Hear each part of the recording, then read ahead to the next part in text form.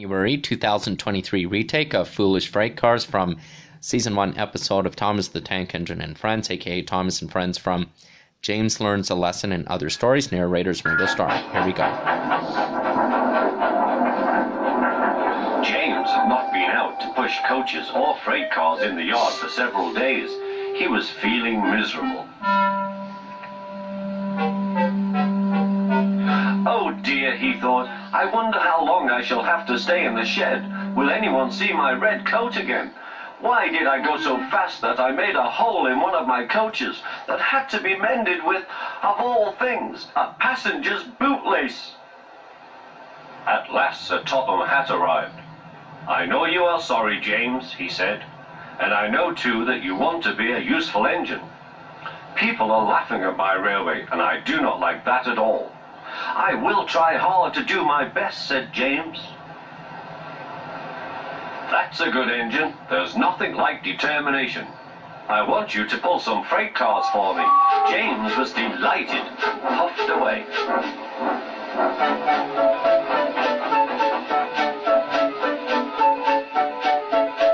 Here is your freight train, James, said Thomas. Have you got some bootlaces ready? And he ran off laughing. Oh, said the freight cars. We want a proper engine, not a red monster. James took no notice and started as soon as the conductor was ready. Come along, he puffed. We won't, screamed the freight cars. But James didn't care, and he pulled the screeching cars sternly out of the station.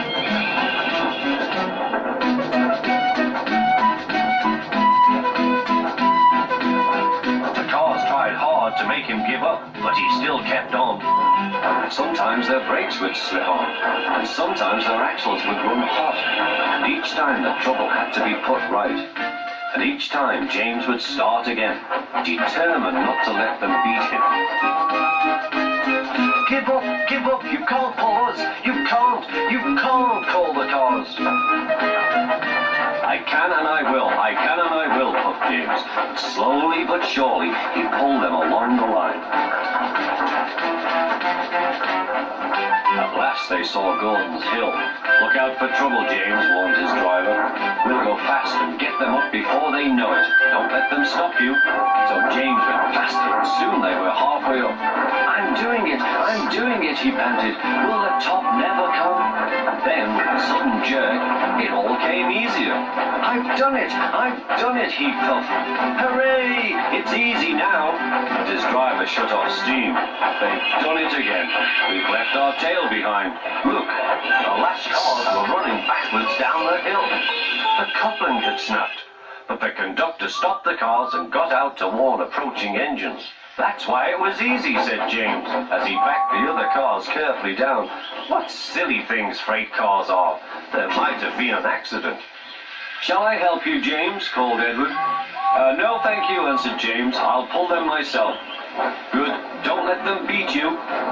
You're doing well, whistled Edward, as James slowly struggled up the hill. I can do it, he puffed. He pulled and puffed as hard as he could. I've done it, he panted.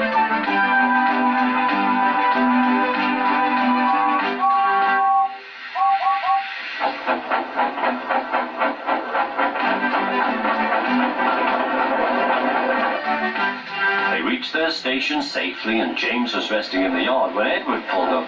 Beep, beep, he whistled. Then James saw Sir Topham Hatt. Oh dear, what will he say, he asked himself. But Sir Topham Hatt was smiling. I was in Edward's train and I saw everything, he said. You've made the most troublesome train on the line behave.